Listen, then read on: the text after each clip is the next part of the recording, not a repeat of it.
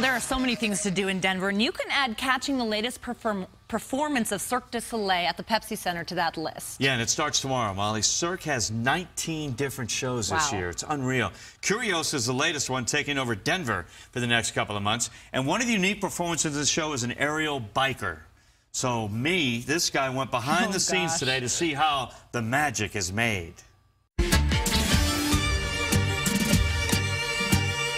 It's a real bike, so everything is moving. It really gives the effect that I'm flying in the tent. And there's no training wheels on this bike, I see. So you're just up there, you know, ready to go, right? Yes. There's no brake. No brake. Anne Weissbecker has been a Cirque performer for 5 years. I started when I was a kid, when I was 11. She basically designed this bike performance herself to fit the show. Sometimes when you see the bike, like, oh, I will try that, and then you climb on it, and it's so unstable, everything is moving. It's a real bike, so sometimes it was not that easy. Not that easy is right, as Anne taught me a basic move, the spin cycle. If I end up throwing up, is that a bonus for you? So just come down like this and go.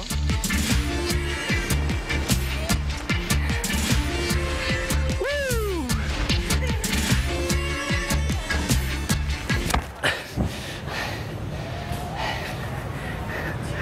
How was the dismount? It was good. I stuck the landing. She enjoys life on the road, 2 months in a city, and then move on. Payoff is showtime. I think it's a great reaction when people see it flying, and at one point you go upside down and I'm riding upside down. To see the reactions and to see adults and children who can just be amazed and dream, that's a great reaction.